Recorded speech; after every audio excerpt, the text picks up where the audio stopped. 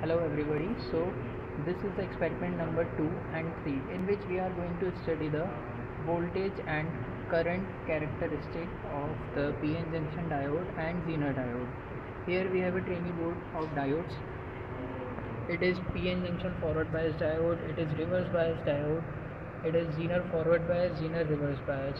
Now we are going to calculate the voltage and current with the help of this ammeter and this voltmeter. So first we have to connect the ammeter into the series and a voltmeter in parallel with the diode to calculate its voltage and its current.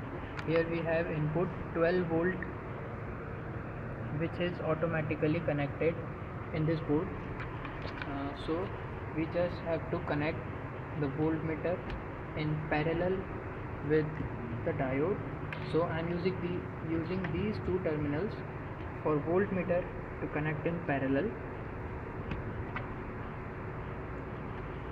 and these two terminals for ammeter to make it in series with the diode. So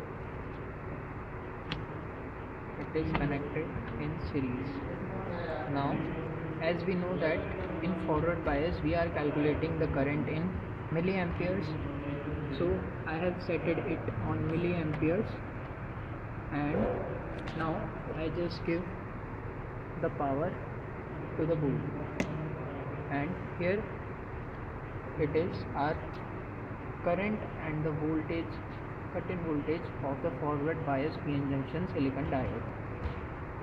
Now similarly we are using the reverse diode in which we are using the germanium diode for reverse condition.